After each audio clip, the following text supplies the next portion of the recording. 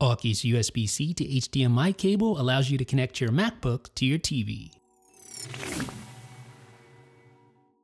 So here in my hand is the Aukey USB-C to HDMI cable. This is the HDMI end of the cable.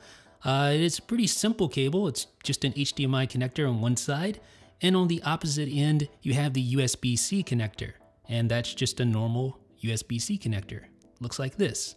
The nice thing about this cable is that it's relatively long. It is 1.8 meters long, which is about 5.9 feet.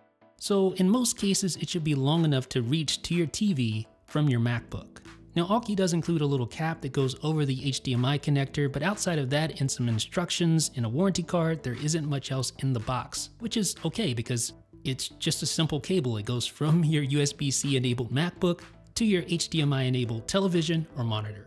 So all you need to do is plug in the USB-C portion into your MacBook and plug in the HDMI portion into your television or monitor, just like this. Now, if you read the fine print in the instructions, you're already aware that there is a limitation when it comes to higher resolutions like 4K, for instance. You're going to notice that the refresh rate maxes out at 30 Hz. So that's not really going to cut it for day-to-day usage on a PC, for instance. One of the reasons for this is that HDMI alt mode for USB-C only supports HDMI 1.4b, not the HDMI 2.0, which would be needed for 4K at 60 Hz. So that means that Aukey's USB-C to HDMI cable isn't really great for connecting to a computer monitor, but if you're connecting to a television at Full HD 1080p, then you can have 60 Hz. So if you're using a monitor at 1080p, or if you're watching television at 1080p, this is probably going to work pretty well for you.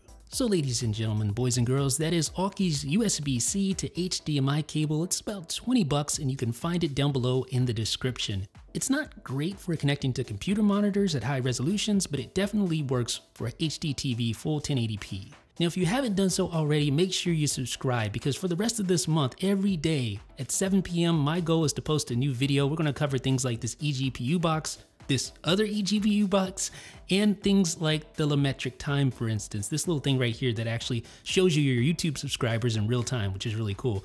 Are you one of those subscribers? Check back tomorrow at 7 p.m. for another one.